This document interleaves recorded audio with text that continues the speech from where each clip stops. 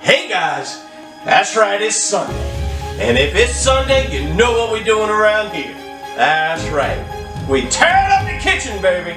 Welcome to another episode of Cooking with Cookie. Here a while back, one of our subscribers, AR Butters, requested Coq Au Vin. So tonight it is Coq Au Vin.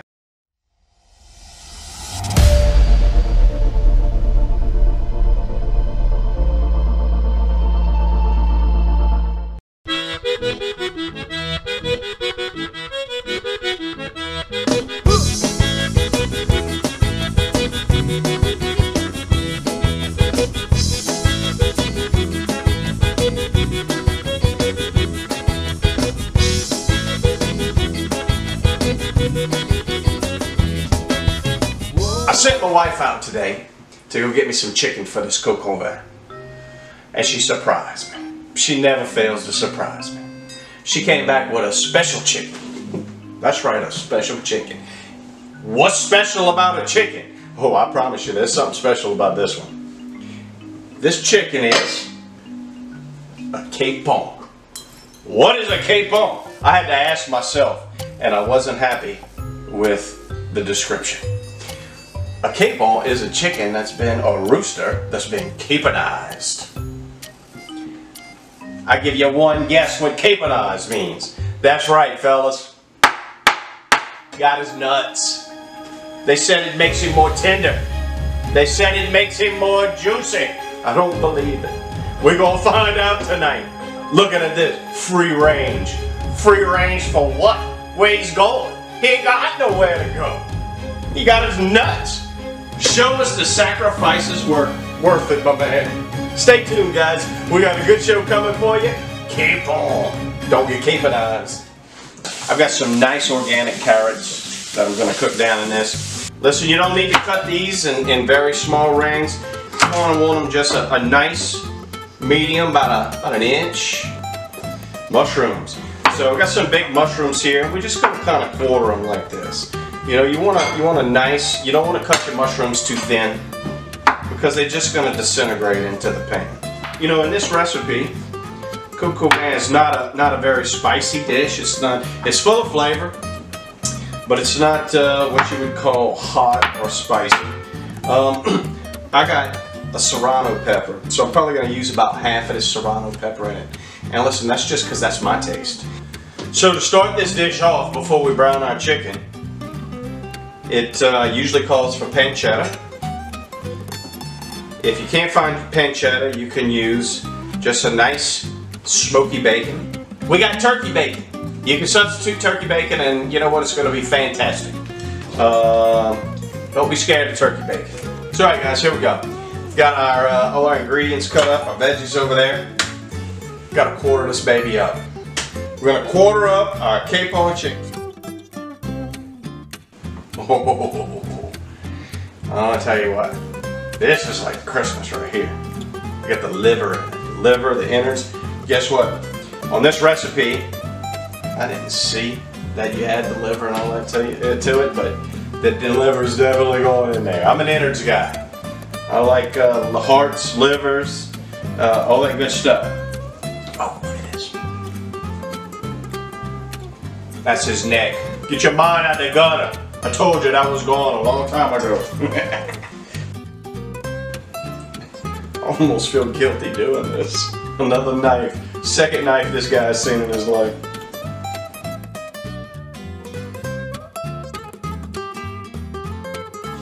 Nobody ever accused me of being a butcher, I can tell you that. You're looking for the joints. You want to catch the joints, and that's where you want to separate that chicken. There we go. Just like that. Nice. Got beautiful, beautiful chicken meat.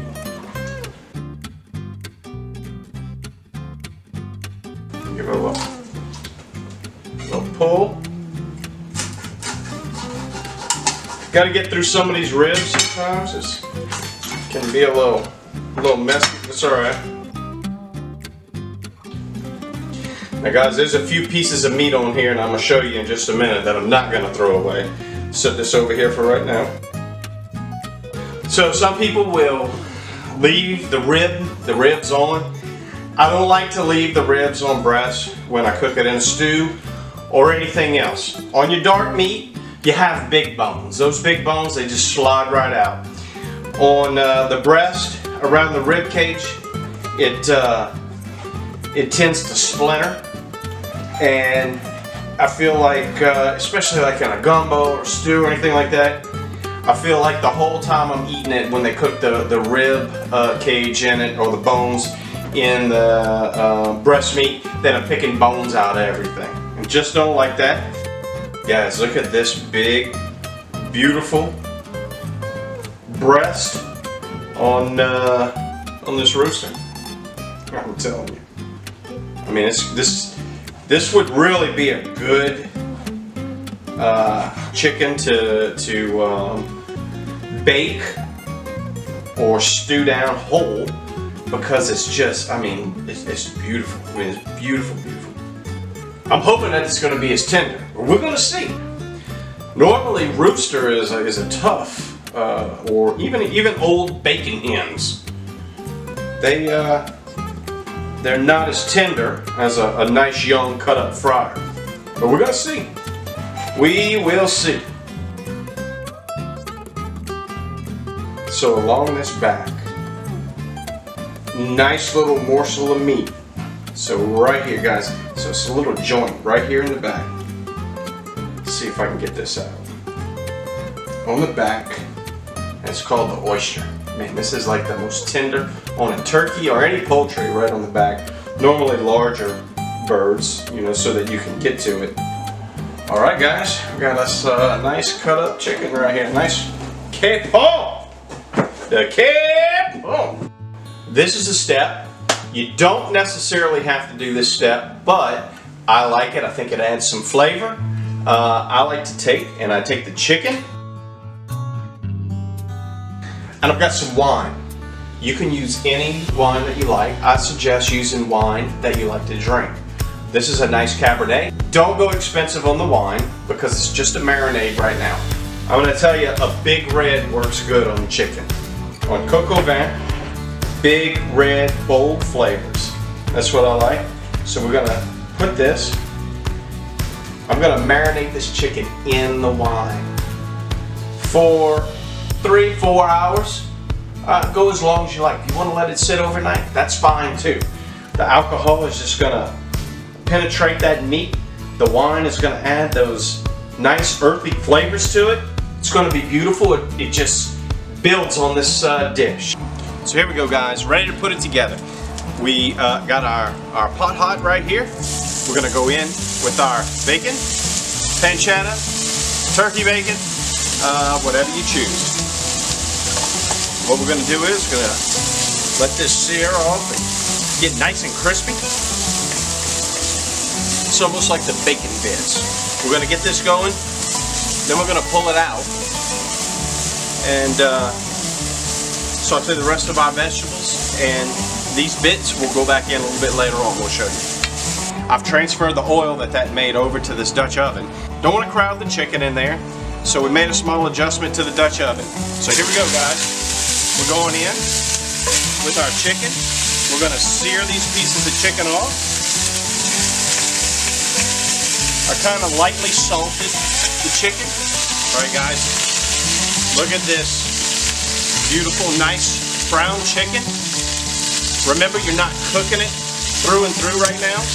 We're just getting a good, nice sear, nice brown color. See right there? That's the color you want on that chicken. So we're getting ready to take this off. Again, that's the color you want. You don't want to burn your pot. You don't want to burn the chicken in it. Nice brown chicken. So far, the capon has not disappointed me. It's got a strange little texture to it that I'm seeing, but I like it. It's not turkey, it's just, it's a big ass chicken, you know. A lot of times when you sear off chicken in a pan like this, you know, on a nice cut up fryer, the skin's very tender and it tends to melt a little bit. This skin didn't really melt like like a normal, you know, cut up fryer that's, you know, made to be tender. So that's good though, because this is going to stew down. We didn't want that to just melt away. We want the skin, we want that texture to this meat. Taking these nice little bits, I showed you all that little bits that I cut off of the back and the bone. And it's got the liver in there, the gizzard, everything. I like to use all of that. That's tasty little morsels right here. We're going to set this chicken to the side, let the chicken rest for a few minutes. So, in the hot grease right here, we've got the grease from the bacon, from the chicken fat that's cooked down in there. I lightly salt and peppered this, but the rest of the season's going to go in a little bit later. We've got some carrots, some onions, garlic, and I told you I like a little heat on mine. So, we have a little bit of serrano pepper that's cut up in there. That is not part of this recipe, it's part of mine. So we're going to move this around. Look at this, guys. Carrots, onions, garlic, little bit of serrano. So we're gonna thicken this up a little bit. So we want the gravy a little bit thick, not too bad, not too much. So we're gonna take just some regular all-purpose flour. We're gonna sprinkle it around. So for this size pot, obviously I've got a half a cup right here, but I'm probably only gonna use about maybe a third of that. And so what that's gonna do, it's gonna thicken up in that grease. And as we add this chicken back to it, the juices from the chicken, the wine, and all of the vegetables are all going to marry together. And that flour is just a binding agent that's going to thicken up, and it's going to intensify and make that gravy nice and thick. So it's looking good right there. Probably add just a little bit more. Just a touch in there. All right, look at this. Looking good. Just going to move this around a little bit. You want that flour, it doesn't have to get brown, real dark brown, but you want to move it around, give it a nice little toasty look to it. So now we are going to place our chicken pieces back in the pot right here. Go and get them flat down there, just like this.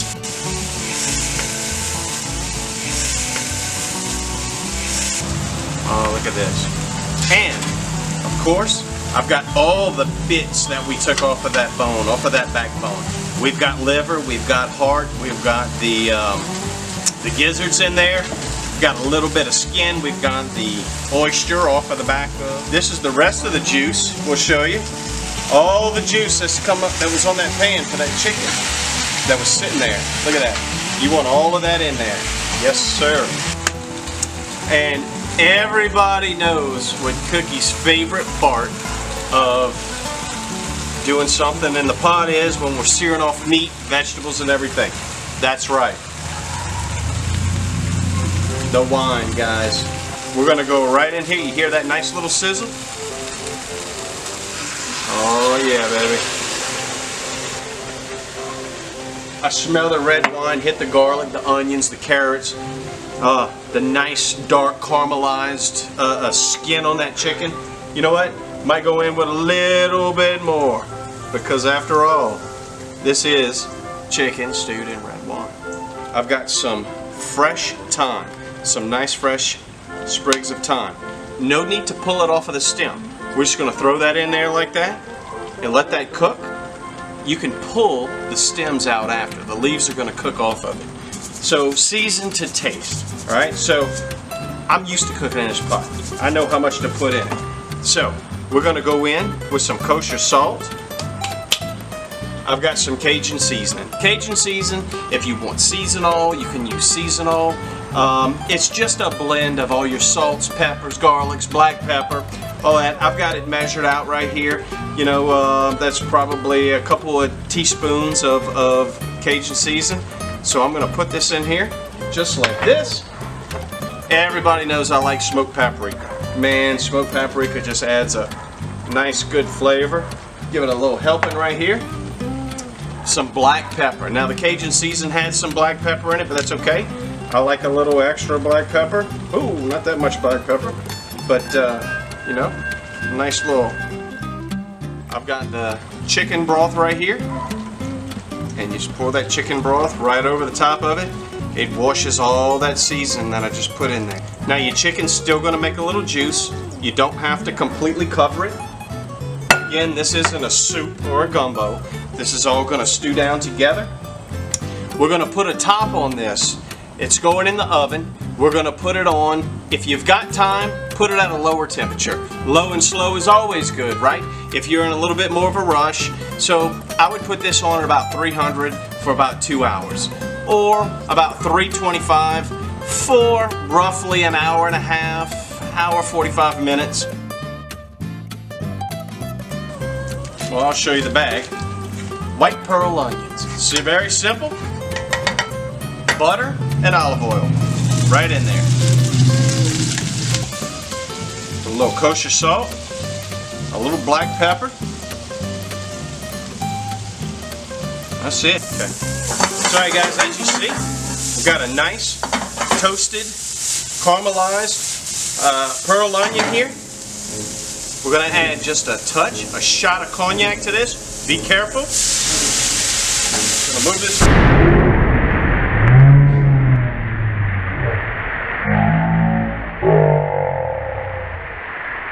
That's why I tell you, be careful, baby. I'm going to flip this around a little bit.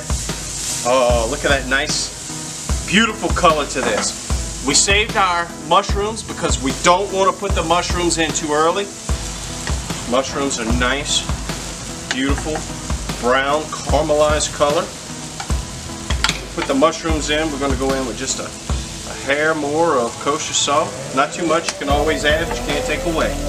After you add the mushrooms, you can saute for just a minute or two, and you can almost turn them off.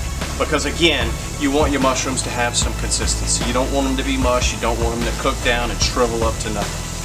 So here you go, guys. We'll show you the finished product in just a minute. So hey guys, you've all seen the Coq Au Vin in the stove cooking off. That gravy is nicely cooking off. It's all coming together beautifully. So how are we going to soak up all that beautiful gravy?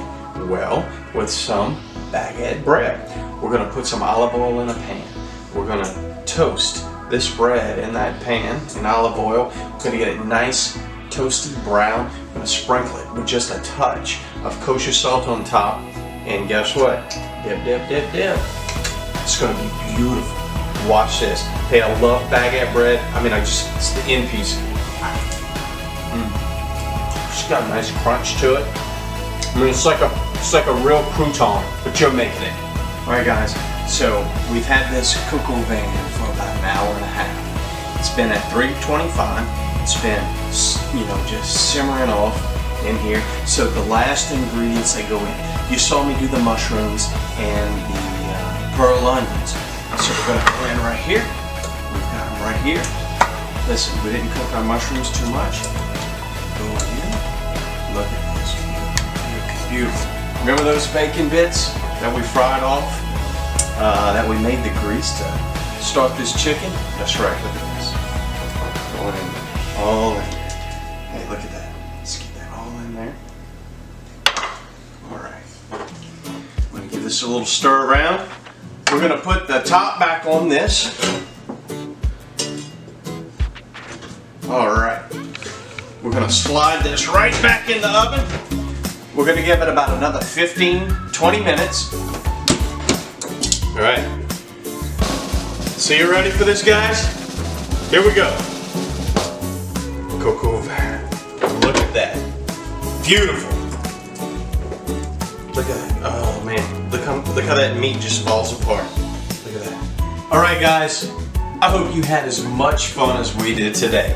I present to you Coq Au Vin with the Capon roaster. That's right, we told you about that earlier. Oh, guys, the onions, carrots, pearl onion, a little bit of that Capon chicken. Gotta get that crostini, a little bit of bacon on there. Oh, look at that, that's the perfect bite.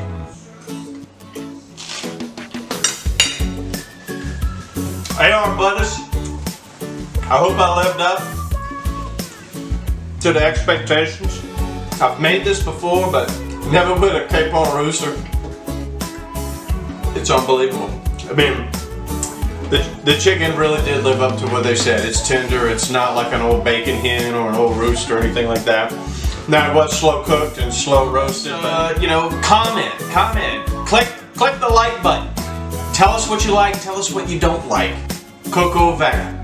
My version, like it, love it, hate it. Tell me what you like. We'll see you next time. Cooking with cooking, baby! Happened yet, yo?